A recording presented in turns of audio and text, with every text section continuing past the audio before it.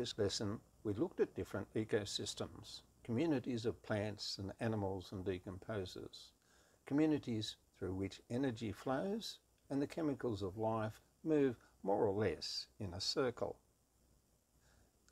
Some of these ecosystems that have stayed much the same for hundreds or perhaps thousands of years can be described as steady state systems.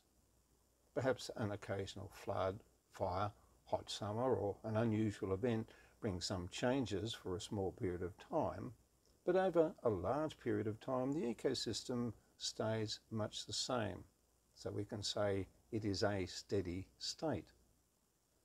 We see steady states in industry as well as in nature and in other areas of our life. So let's see what the term steady state means by having a look at some simple examples. Imagine an empty saucepan on a hot stove with nothing in it. Eventually it heats up as hot as it's going to get. At this point it can be called a steady state system. Energy is being added to the saucepan. The heat is passing through the bottom of the saucepan and then leaving it at the same rate as it is coming in. What makes this a steady state system is this. There is a continuous input of energy in the form of heat. There is a process that is taking place, that is, the bottom of the saucepan is passing on heat to the inside. There is continuous output, heat. However, the whole system is staying the same. All parts of the system are steady. Now, imagine there is water in the saucepan that is boiling. The level of the water in the saucepan would be decreasing. So, in this instance, there is a change in the system.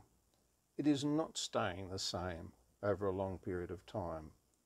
The system is not steady. This would not be a steady state system. Here we have a sink that is overflowing. Like other steady state systems, it has an input, water, which has both kinetic and potential energy. A very simple process, movement, is occurring in the system, and output, water going out. Another output from this steady state system would be a very small amount of heat and some sound energy. A blast furnace used for making iron is a steady state system. It has inputs of coke, limestone, iron ore and heated air. The main outputs are slag waste, molten iron and, in this case, a very large amount of heat energy. The processes that continue are the chemical reactions that go to produce the iron.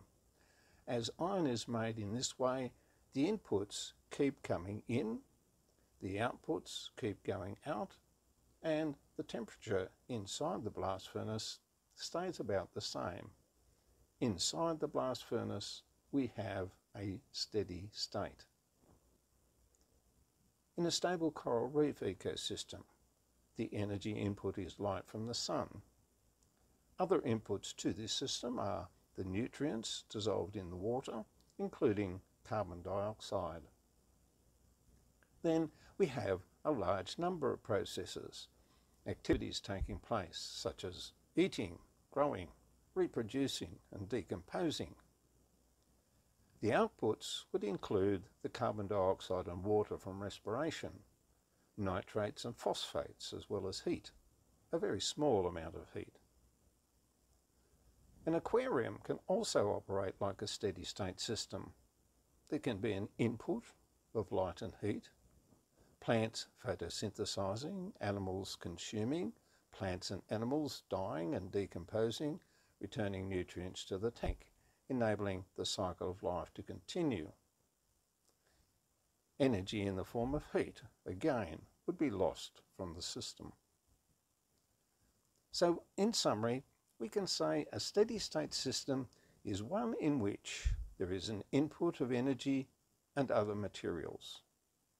There are different processes or activities occurring. These processes occur at the same rate, so that it seems things are steady or unchanging. Then there are outputs. One of the outputs is heat energy.